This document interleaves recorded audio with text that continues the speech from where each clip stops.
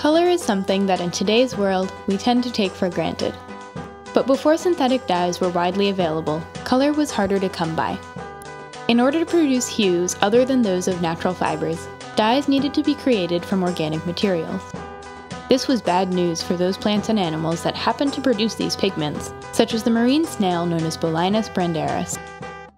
Originally harvested by the ancient Phoenicians, this snail yields a deep purple pigment known today as Tyrian purple.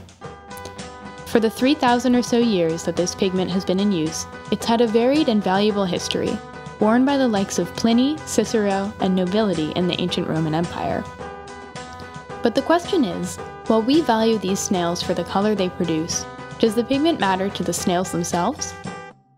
The fact is that, surprisingly enough, if you looked at one of these snails, they wouldn't even look purple. You'd never know they produce such a pigment. So unlike the showy feathers of a peacock, this purple hue couldn't be used for sexual selection. In reality, the pigment is nothing more than the product of a predatory mechanism, in which the snail excretes a toxic mucus that contains trace amounts of chromogens.